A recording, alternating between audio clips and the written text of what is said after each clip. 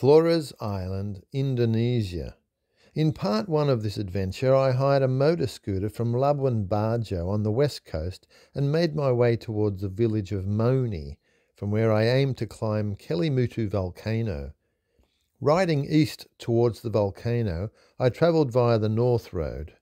On the way back to Bajo, I would take the express route west along the main road, returning to pick up my luggage and return the rented scooter.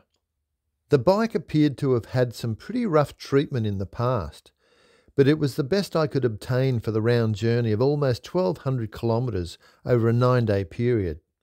We pick up the journey here in part 2 on the morning of day 6, having awoken in Moni, ready to head out to the volcano. My arrival the night before in thick fog late in the afternoon was a welcome end to a long day. It was bright and sunny in Moni the next morning.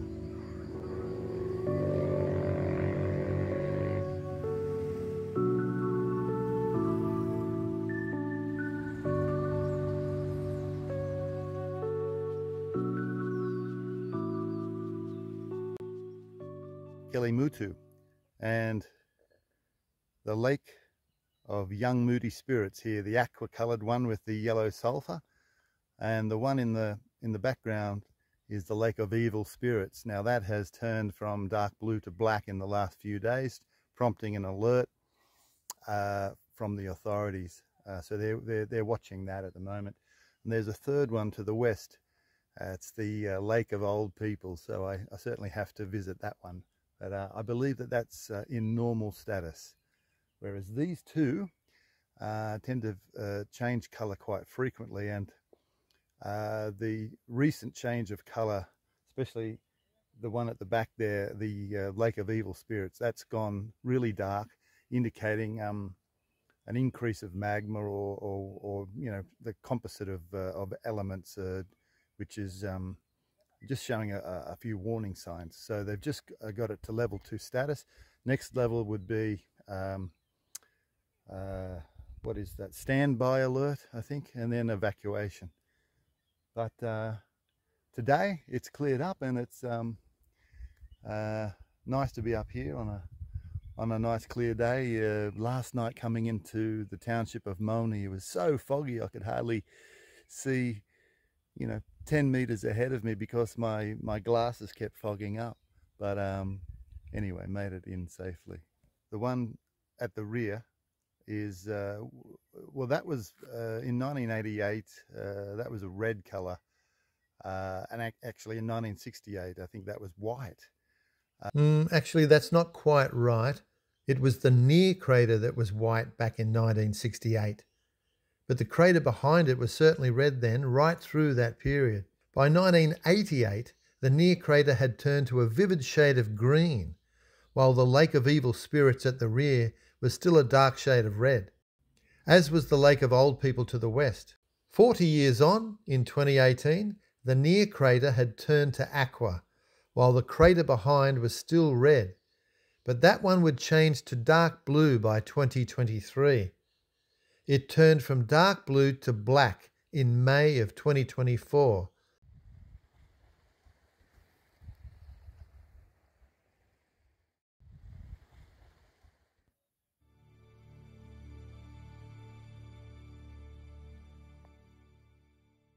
Can you believe they actually handed me this face mask? Because I was just walking along the trail there, and the sort of, you know, the ranger or whatever, I guess they're policing this closely at the moment, issuing these masks to people just because of the level of sulfur in the air, I guess.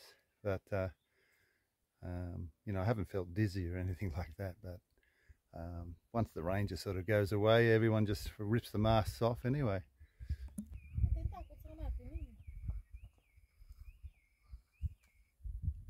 We've got our volcanologist measuring various things, monitoring the situation.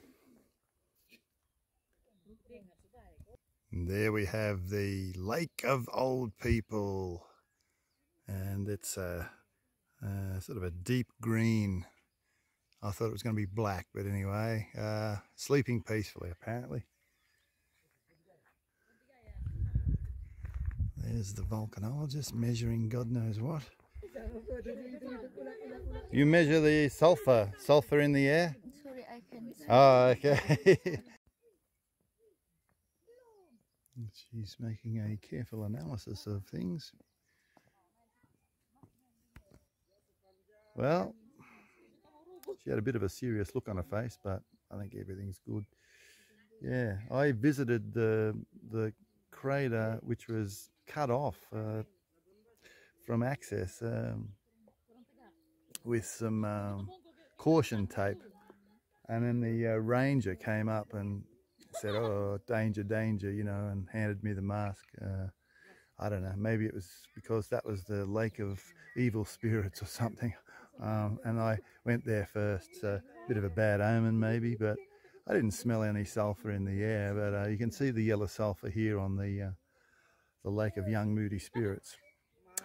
And this guy behind me, sleeping peacefully. It's a long way down there.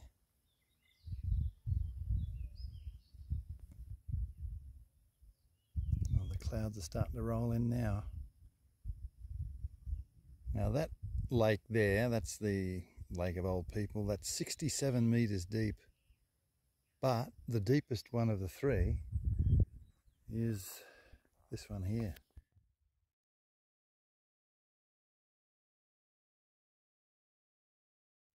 The slow moving cloud, like a veil being pulled over the lake.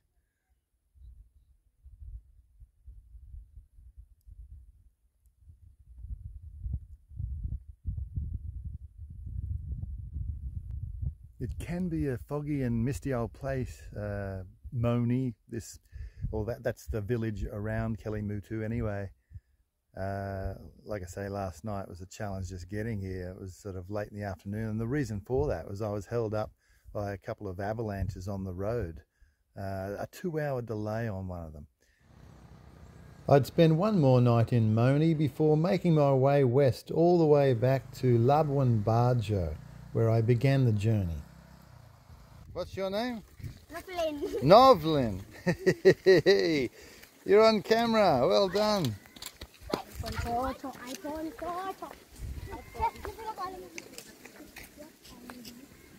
Hello.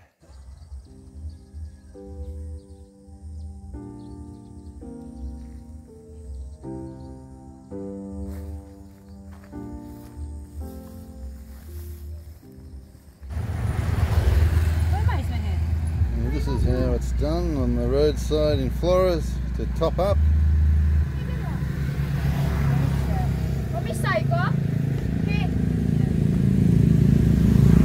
We have a typical roadside store. Yeah, so I'm getting a couple of litres. This is called benzene here. Pertalite, I think, is another name they call it.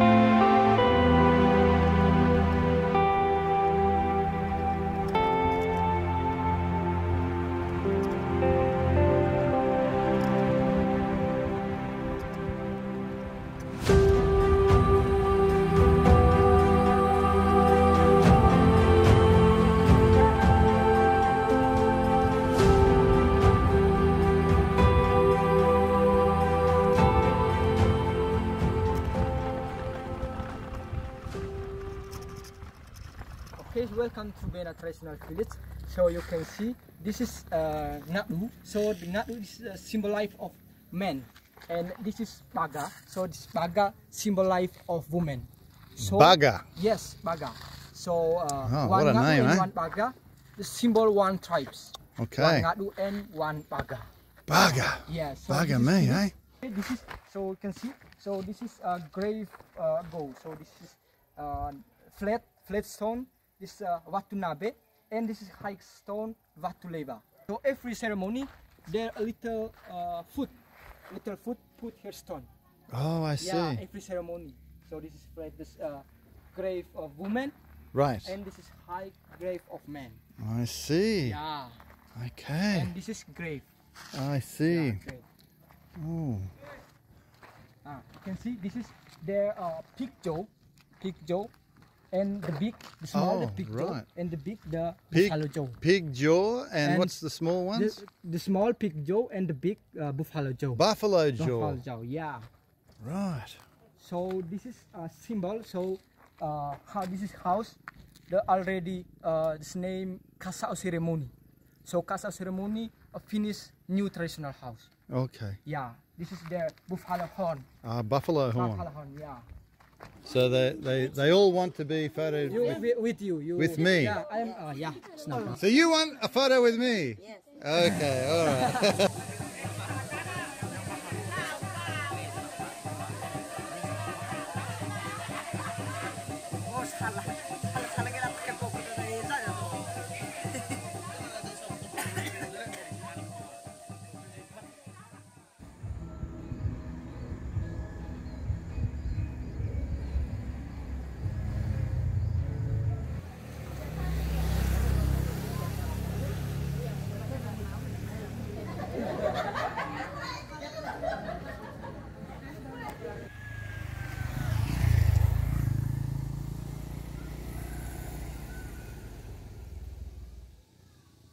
These are the spiderweb rice fields in Weibalang, about 16 kilometers west of the town of Ruteng in Flores.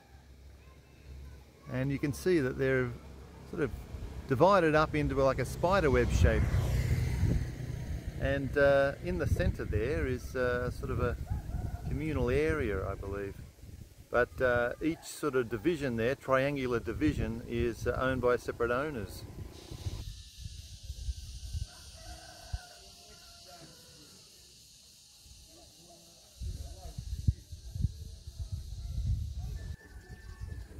Well, here's another view at ground level, and you can see the length of the rice plants themselves. Probably doesn't show off the spiderweb nature, but from the other view you could see, you could make out the patterns. Hello there. All the people here are so friendly and shy. It wasn't long before I was back in the seaside town of Labuan Bajo to complete an amazing 9-day journey. The Indonesian island of Flores is a great destination to discover, and travelling solo by scooter opened up some great opportunities for interaction with the locals. Thanks for watching. Don't forget to like, subscribe and hit that notification bell if you're keen to watch more of my content. I also really appreciate your comments. See you on my next video.